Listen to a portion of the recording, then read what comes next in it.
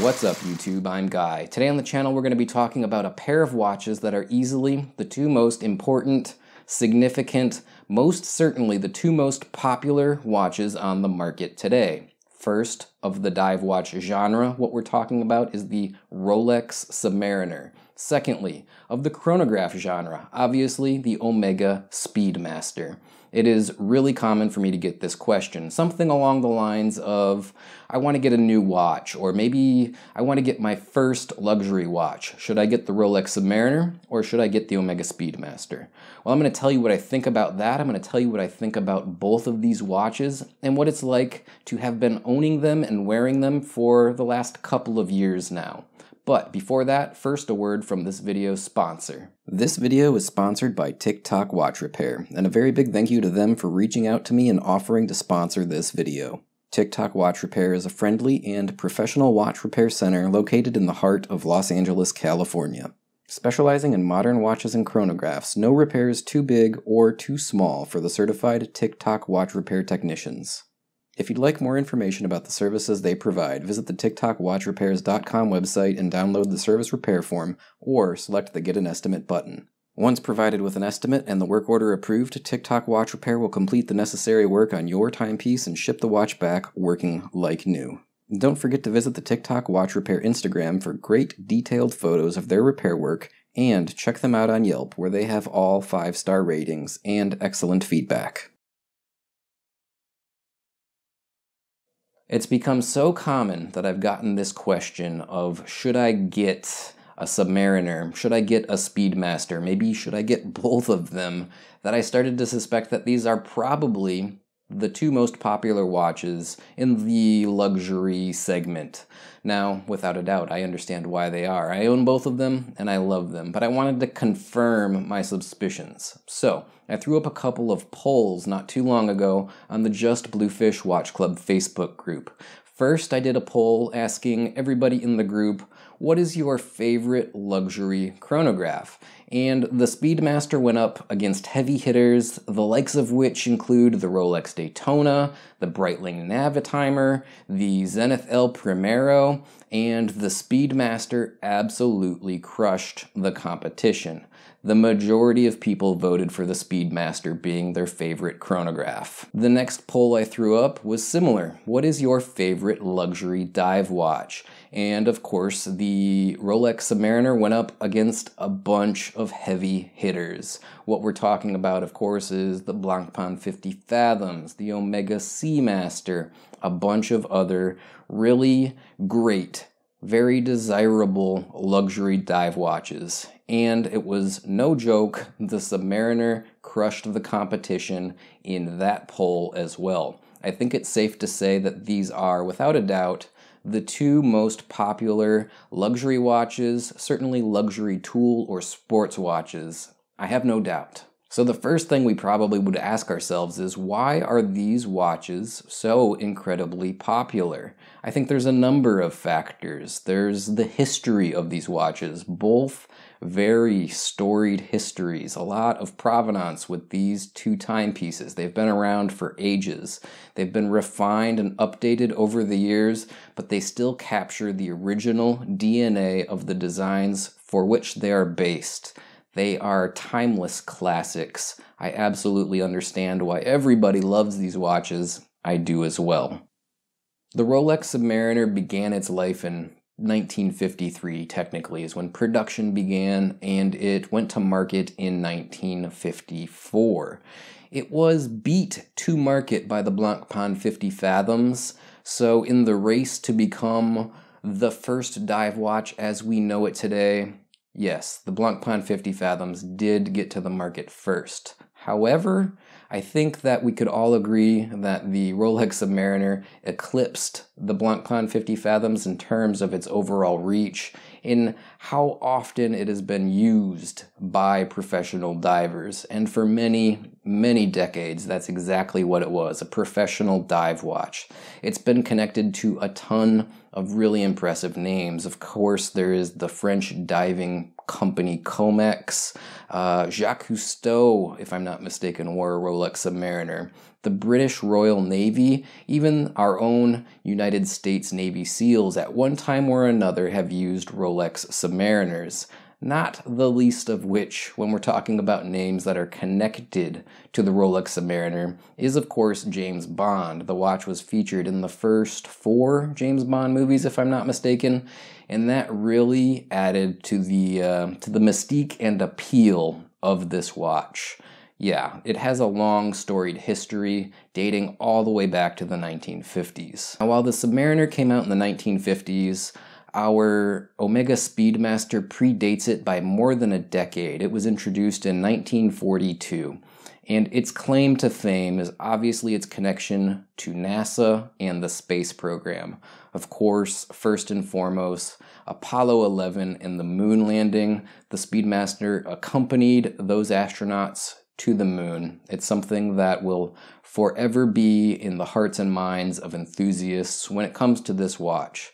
Apollo 13, number 1, was a real event, and it's an event that the Speedmaster played an incredibly important role in. And of course, we saw it reenacted in the Tom Hanks movie from 1995, if I'm not mistaken, of the same name, Apollo 13. And in that movie, of course, as the astronauts were trying to get back to Earth after a failure of their spaceship, for lack of a better word, they used their Speedmaster for that all-important timed burn of the engines to get back on course. It's a watch that's been in our collective minds for decades and decades, and I think that the history and the connection to the NASA space program largely drives people to want to have a piece of that history, and why I think a lot of people want to own this watch. Now, I've said it before in the past, the idea of the historical provenance of a watch is actually not that important to me. I don't love the Submariner because James Bond wore it in some movies. I don't love the Speedmaster because of its connection with NASA and the space missions. Those are cool, and I don't begrudge anyone that likes these watches because of those connections. But for me, I love these watches because they're excellent timepieces. They are exquisitely crafted. They are of the highest quality that one could expect for a modern, rugged, durable tool watch. I love the designs. The designs are simple. They're classic. They're absolutely perfect, both of these watches, in terms of the overall aesthetic, the look and feel, and the design. Again, it's fantastic. Those are a lot of the reasons on why I love these watches. It has very little to do with that history and the storied past of these watches. When looking at these watches side by side, it's difficult to address the question, which watch is better? They're both fantastic, and the idea of better or preference is largely subjective. Personal taste changes from person to person. So when I'm asked which I should get first, I usually kind of address it from my own perspective, and my perspective is going to differ from a lot of you guys. But I'll try to tell you the thought process that I went through when I was making that very same decision. Ultimately, though, the answer is get both of them if you can. Both of these watches have a touch of what I would call classic elegance, despite having a long history of being rooted in the genre of tool watch or sports watch. There's something about these watches that both dresses up and dresses down without really changing a thing. It's an interesting dynamic that you get with these watches that I find you do not get with the majority of watches on the market. Take an average dive watch or an average dress watch. They don't really serve multiple roles. That's something that I find really appealing about these watches. They are certainly double duty in that regard. I think that most people would say you can't wear either of these watches with a tuxedo. I might tend to agree, although truth be told, I'd probably do it anyway. I wouldn't say anyone's wrong for feeling that way, though. Nevertheless, in just about every other environment, these watches would be, absolutely fine, from shorts and flip-flops up to business attire, suit and tie. I think you have no problem doing it all, or pretty much everything, with these watches. Let's take a look at the Speedmaster up close first. Simplicity is the name of the game when it comes to the overall presentation of the face of this watch. I think that the watch is dressed up quite a bit when it comes to the overall design of the case and, of course, the bracelet. But with the face of the watch, with the dial of the watch, with the hands, very simple printing, crisp, stark, high contrast, white and black. Legibility is fantastic with this watch, and it's one of my favorite things about it. Nothing I hate worse than a watch that's difficult to actually read. When I want to know the time, I want to know what the heck I'm looking at. Watches with really busy dials, with difficult to read indices, low contrast colorations. That's not for me typically. This watch has legibility and simplicity in spades. Now, of course, it's a chronograph. A feature that I honestly don't find all that particularly useful. I just don't need to time things with a great deal of precision the way a chronograph is set up to work. But it is a cool feature. It's a complication that a lot of us will probably use, more of a toy, for lack of a better word. Something to just have fun with. Are we going to time our steaks on the grill with it? Yeah, probably, because we can. But are we going to time our, quarter-mile track times with it in conjunction with that tachometric bezel? Absolutely not. 99.99% of us are never taking this watch to the track and, getting our, track times with it. It's just not happening. So, chronographs are functional, they're useful, but it's not something that's necessary. The thing that's interesting about it, though, is that it's just pretty to look at. There's something enjoyable about looking down at your wrist and seeing those sub-dials, seeing that central seconds hand, seeing the overall layout and the balance and the harmony of all of these parts working in unison. That is just really appealing. And I get it. I understand why this watch is so beloved. I think that has a lot to do with it. While the face of the watch is simple, legible, classic, it is just laid out perfectly. What's interesting is the case and the bracelet of this watch. That's where you get that hint of elegance.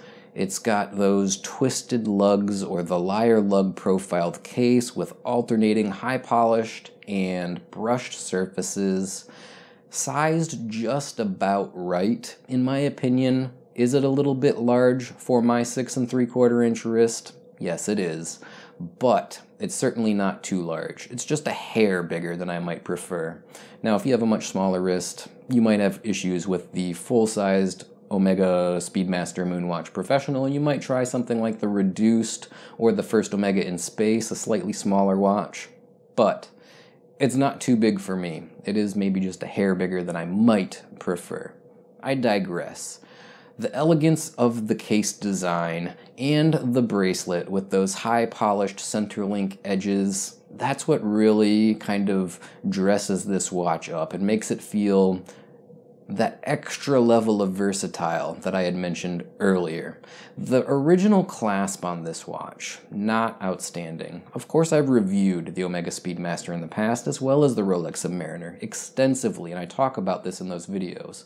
But let me touch on the fact one more time. The clasp on this watch, as it comes from the factory, is high quality and well made, but woefully inadequate. In terms of the adjustability, there's simply only 2 single micro adjustment points on the bracelet. I chose to buy a clasp made by Omega aftermarket and install it, which gave me a similar glide lock style system that we find on the Submariner. It gives you 6 levels of adjustability. I'm able to tune in the fit of the watch on the wrist now because of that upgrade. I highly recommend it. Keep that in mind. It is a shortcoming of this watch. The overall quality of the Speedmaster, the fit and finish, is outstanding considering the price point. But another downside is that price point. At over $5,000, it does not hold its value. And if you're the type of guy that wants a watch that holds its value, this might not be the first watch for you.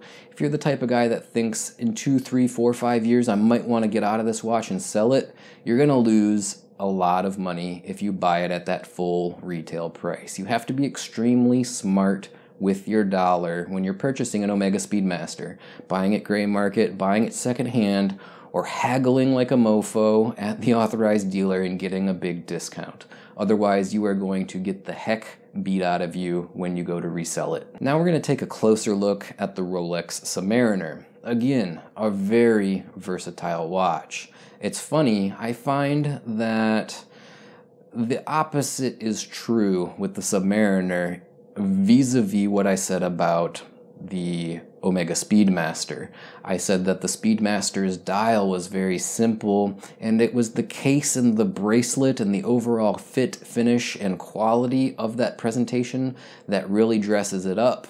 I think that the Rolex dial is what dresses this watch up, and the overall fit and finish, the style and the aesthetic of the case and bracelet is relatively utilitarian, albeit extremely high quality. When you look down at the Rolex Submariner on the wrist, you know, I don't know what it is. It's something about the Mercedes handset in white gold with those large maxi applied markers on the dial, that triangular marker at the 12 o'clock position. Something about that entire presentation just exudes a level of elegance that would seem to supersede the idea that this is simply a sports or tool watch.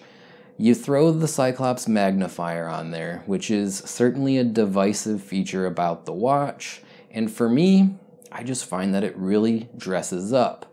That ceramic Cerachrome insert bezel is another feature that really makes the watch come alive and feel like more of a versatile watch than simply your standard tool watch.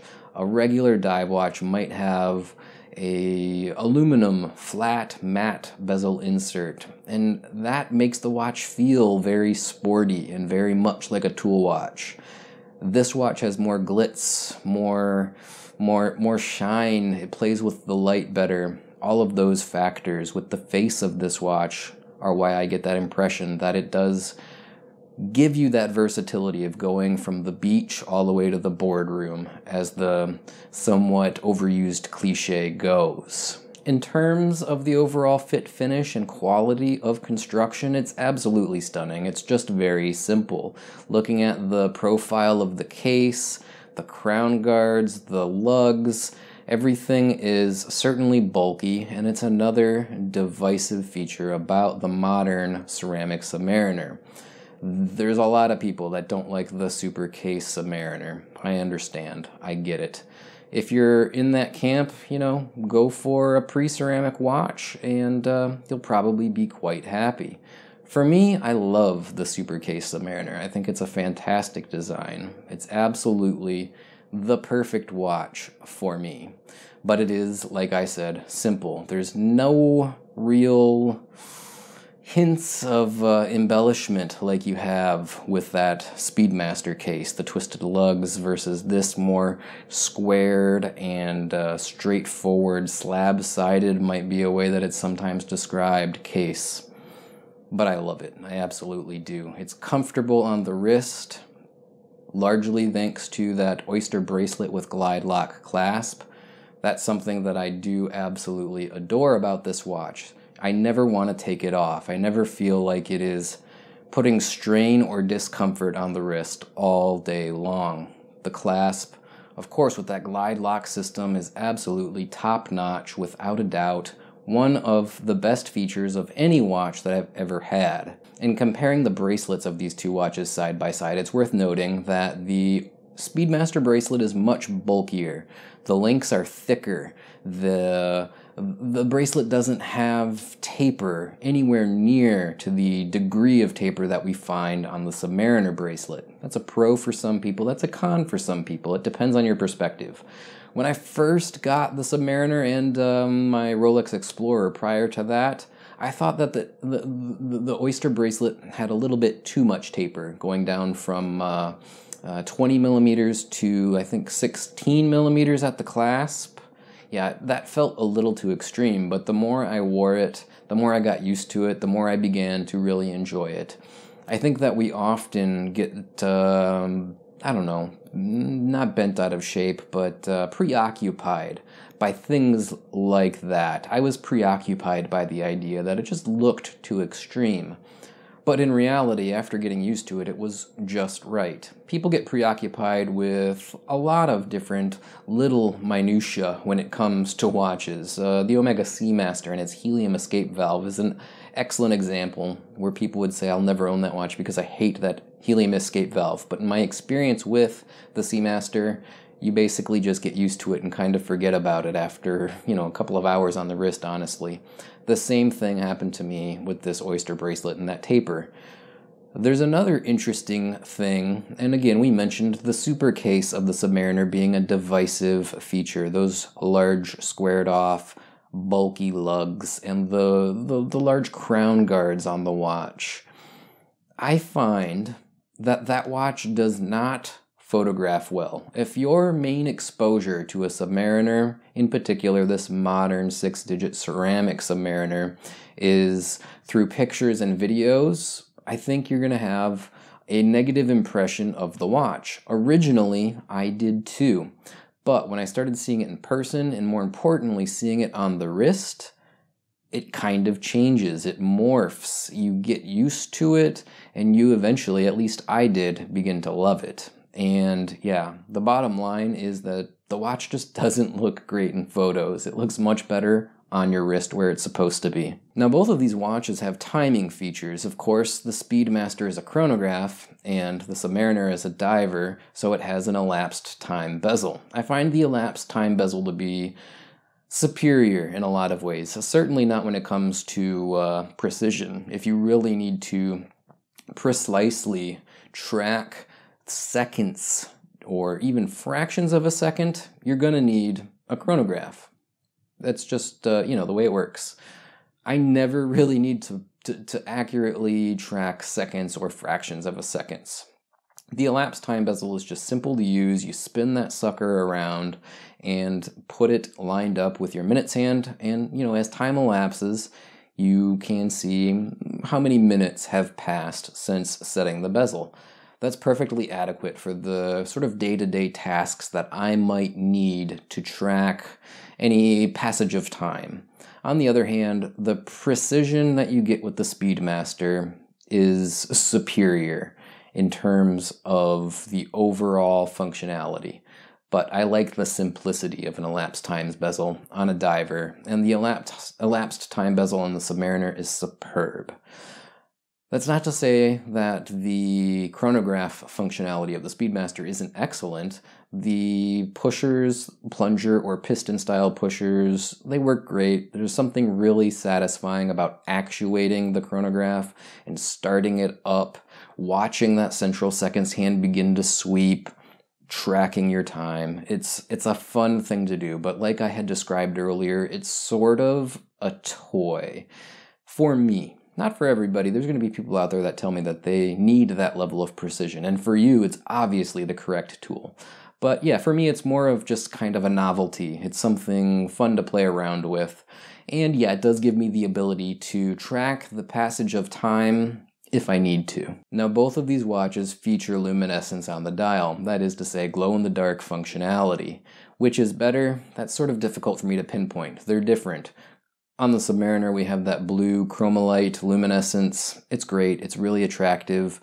It strikes me as being slightly less bright on the initial charge than the superluminova that we find on the Speedmaster. That green on that dial stands out to me a little bit more. On camera, looking at the video, it doesn't appear that way. But trust me, in person, that's the impression that I get, which is longer lasting than the other. I would say that they're pretty similar. They both last quite a while, but that initial bright, blinding charge wears off pretty quickly.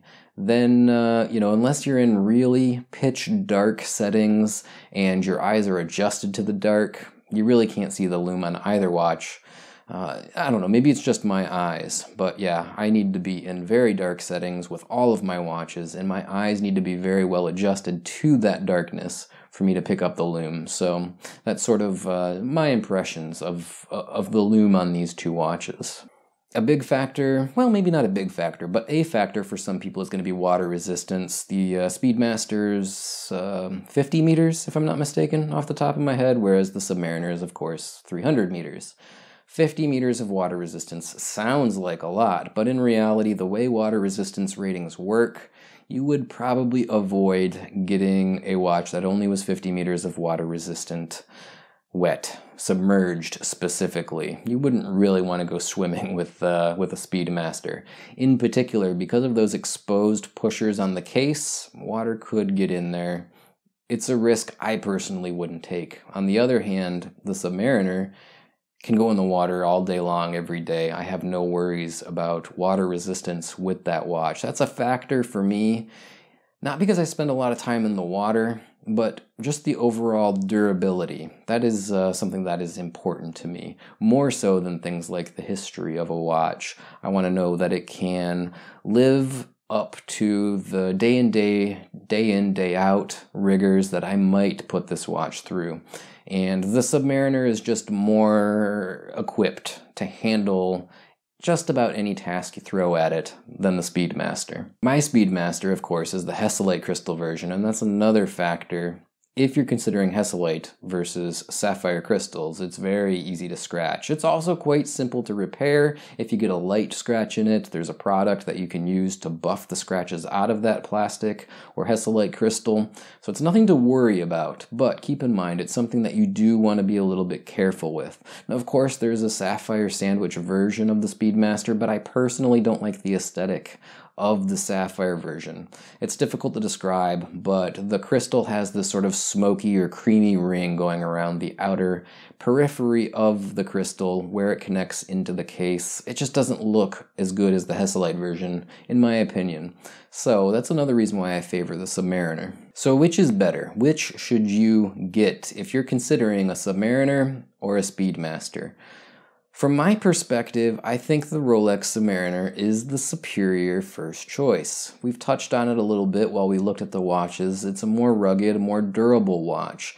It is as elegant and as casual as it needs to be, and so is the Speedmaster, but I feel like the Speedmaster might draw a little bit more attention than the Submariner. And it's funny, people always worry about wearing a Rolex and everyone will notice it and everyone will know. Nobody really notices your watches, guys. That's just not really happening. I don't know, maybe if you live in like a really kind of upscale area, if you're in Manhattan a lot, maybe people are wristwatch watching. In my life, I've never had anyone point at my watch and go, is that a Submariner? Is that a Speedmaster? It just doesn't happen to me. And I think it largely doesn't happen to the majority of people. But it's not that I'm saying someone will know you're wearing a Speedmaster. It's that the watch is just a bigger, bolder presentation. And I think that the Submariner is a little more under the radar. People are going to argue that point with me, but I think that the flashiness of the case and the crystal, or not the crystal, the case and the bracelet makes that watch stand out more. That it's bigger, that the dial kind of presents larger than the Submariners, and that's a really big sticking point for me on these two watches. Is the presentation of the dial is much larger on the Speedmaster, and it makes the watch look larger and bolder overall. The Submariner's dial is smaller, it's more compact, it brings everything in. Now, the Speedmaster is a bigger watch by a few millimeters, 42 versus the 40 of the Submariner, but it does present bigger because of the openness of the dial, the smaller presentation of the bezel. It just makes the watch stand out more on the wrist. And while I don't think, again, anyone's going to say, oh, that's a Speedmaster you're wearing, I think people will just notice that you're wearing a watch more, not what watch you're wearing specifically. That said, back on topic, which one should you get? There's a ton of reasons why I think that the Submariner is the better first watch, at least from my perspective, the durability notwithstanding. There's also that retained value factor. Like I said, if you do go with the Speedmaster and decide you want to sell it, you are going to be out of a lot of money if you overpaid for that watch. And overpaying for that watch means paying full retail or anything close to it. On the other hand, you'll probably make money if you were able to buy a Submariner at retail right now. That's a big factor in this decision. Can you even get a Rolex Submariner? Most of us can't. If you are unaware, if you walk into a Rolex authorized dealer today, July 2019, odds are they don't have any watches in stock for you to purchase. That's another problem. You just can't get these watches right now. It's been this way for the better part of a year, going on 2 years as a matter of fact. So, if you just can't get the watch, what are your options? Well, buying it on the secondary market, gray market, it's going to cost you a lot more. It might cost you, instead of $7,500 or $8,500, it might cost you $10,000 or $11,000. There could be premiums of over $2,500 on this watch on the secondary market because of the limited availability that we're seeing right now. That's a huge negative. And I would not advise anyone to pay over retail for any watch, in particular a relatively common watch like a Submariner. And despite the fact that they are hard to come by right now, they still are relatively common.